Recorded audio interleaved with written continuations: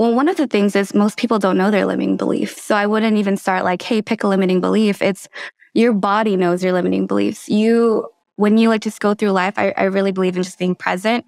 Don't look for your traumas. Like you'll find it in front of you. Well, like it's like life is like a Rorschach test. Rorschach's the ink blot test. Like you'll just be walking and then there's this tree and I'm like, this tree reminds me of the one I fell out with when I was a kid. And now I'm like, oh, and then now a tree is triggering me. I think triggers are our biggest lessons because like there is a clue to what you need to heal. Like if this situation gets you angry or if this brings up an emotion in you, like there's your clue. Right? Yeah.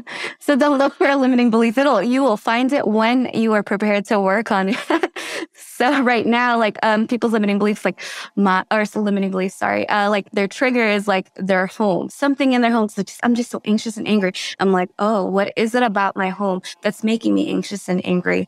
And then that's when you would start your limiting beliefs. I don't think people should like look for people, we all know that we have trauma, but I don't think we should look to the past. Like what part of my past do I need to heal? It's gonna apply to your present because you've carried it with you for so long.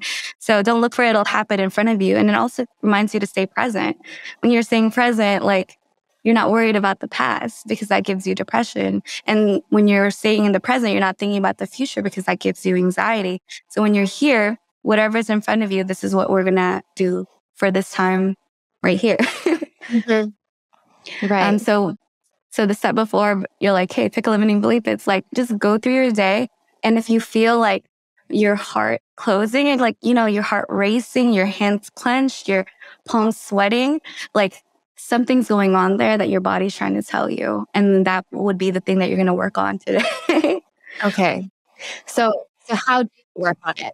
I think there's a level of self-awareness on like, first, like, why am I experiencing this? I always like, you just got to ask yourself why. I do like 7 layers of why.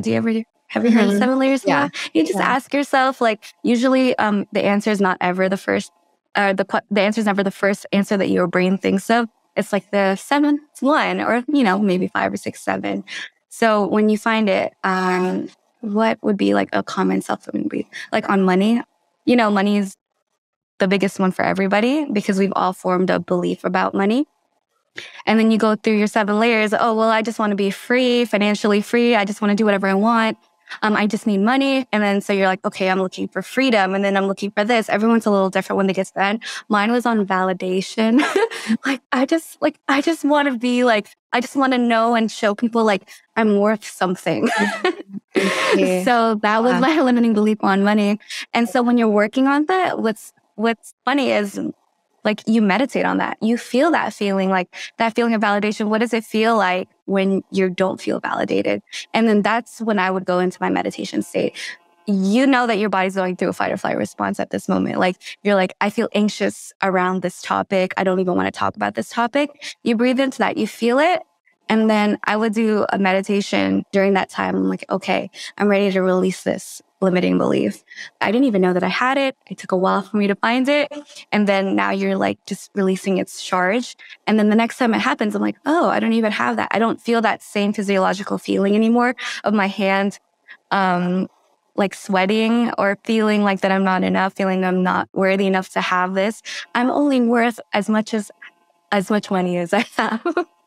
But that's not true. Like I don't even feel that anymore. And you can only do that when you lean into the feeling, really, really feel the feeling, and then release it. A lot of people don't lean into that feeling. So they keep that feeling and that charge inside of them. And then they switch topics and never address it ever again. And so like a hormone circulating, it has to come out of you, but they're keeping it inside.